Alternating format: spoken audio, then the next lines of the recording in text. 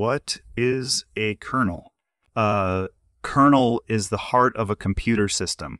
It is the part of the operating system that directly controls the flow of data between the hardware and software components of the system. What is Linux? Linux is a kernel-based operating system. It is designed to be versatile and easy to use, and is widely used in servers and other devices. What is a monolithic kernel? A monolithic kernel is a kernel that is built from a single source file.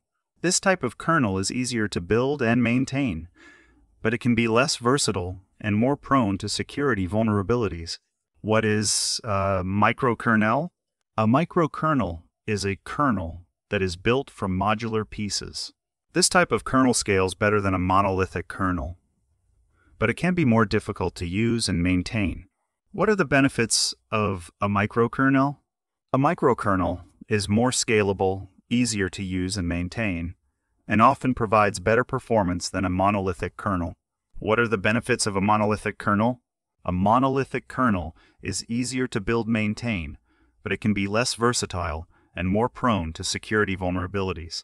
What is the difference between a monolithic kernel and a microkernel? A monolithic kernel is a single source file that is built from a single set of code. A microkernel is a set of modular pieces that are easier to use and maintain,